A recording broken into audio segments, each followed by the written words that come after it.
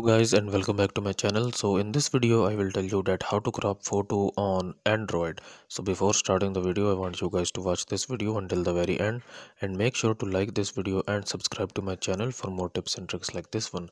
So first of all you need to open up the gallery in your Android and then you have to choose a photo that you want to crop.